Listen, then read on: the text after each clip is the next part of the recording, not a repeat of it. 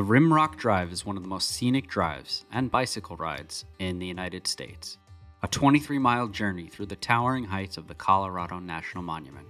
And today we're going to stop at the viewpoints and check out the diverse landscape of red rock canyons, cliffs, vistas, and monoliths. This is Magellan. And this is Greyhound. Where we make videos about epic road trips, kayaking, hiking, and other outdoor adventures. This is part of our America's Grandest Canyons road trip series, where we traveled cross-country to explore the Grand Canyon, Bryce Canyon, Glen Canyon, Palo Duro Canyon, and more. Stay tuned for more videos in our evolving trip playlist. For this drive, you can enter near Fruita to the west or Grand Junction to the east. We began near Fruita because we heard the views were better. This is not only a great drive for vehicles, but is very popular among cyclists as well. This is the first scenic point, where you're standing on the Redlands Fault, a break in the Earth's crust.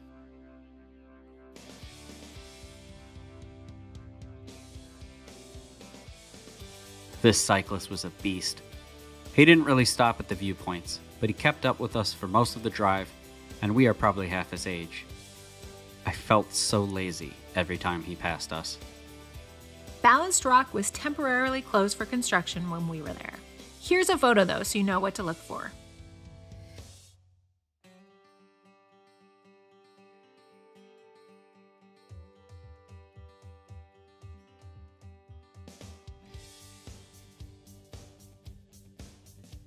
You'll hit 2 tunnels right near the beginning as well.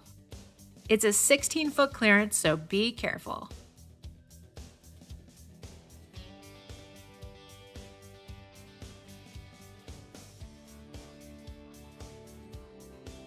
The next stop overlooks the Grand Valley and the Colorado River, and you can see the road below that you came up from.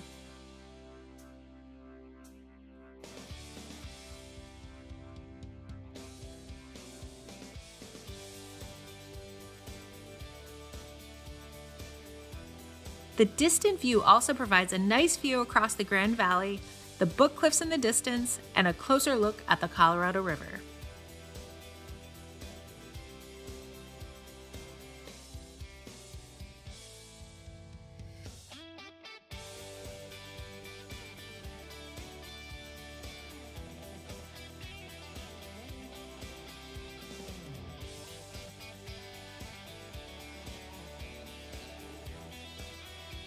This viewpoint showcases Fruita Canyon, and you can see just how high you've gone in such a short time across the Rimrock Drive below.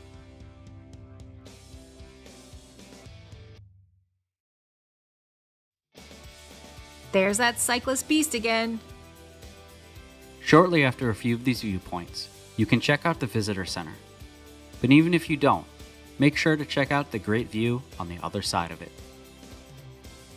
The Rim Canyon Trail, one of the 14 trails in the park, starts here.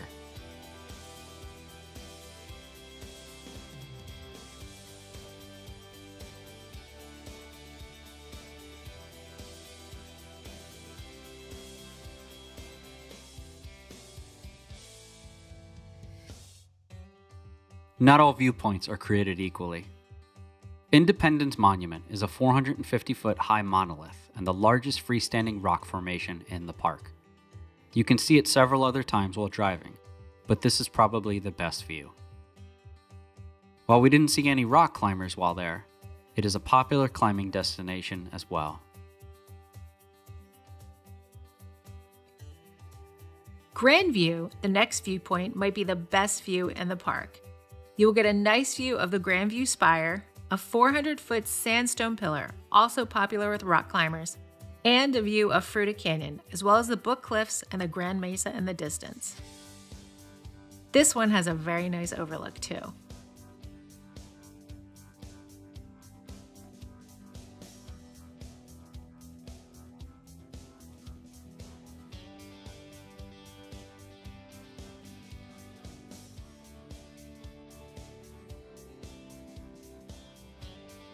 Monument Canyon is a prominent overlook, since it showcases the longest of the ravines in the park, and you can see Independence Monument and many other named rock formations.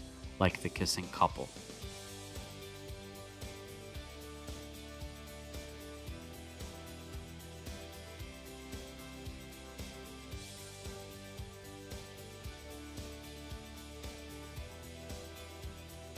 The coke ovens are colorful rock domes created by ice, water, and wind, and are a sign of a more advanced stage of erosion. They are named after their resemblance to coke ovens, where coal was converted to coke. Not the drug, but the type of fuel. You can walk out on this cool overlook as well.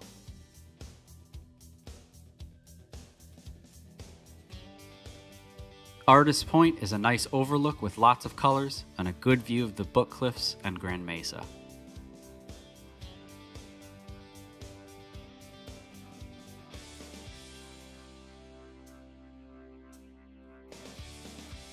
Despite being the highest overlook, this spot wasn't that great since the views were obscured. If you're looking to skip one or some, this is a good choice.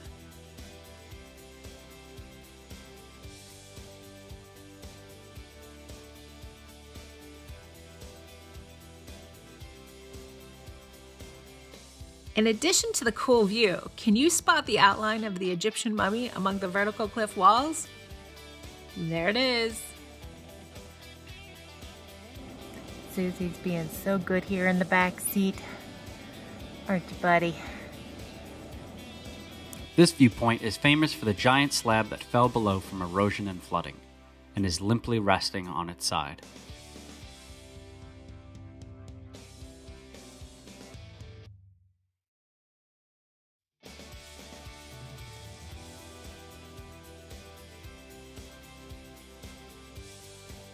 This one has nice views of Grand Junction, steep walls, and is a good example of a canyon within a canyon.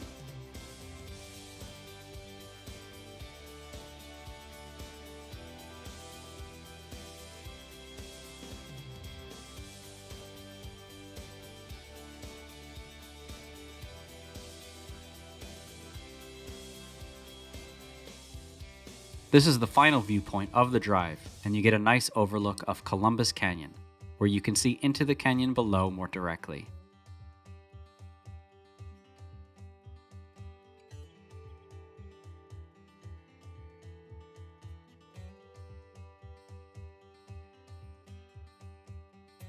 Pretty remarkable what a bunch of government agencies and hand tools could accomplish in the 1930s. Have you checked out this engineering marvel? Let us know in the comments what your favorite spot is.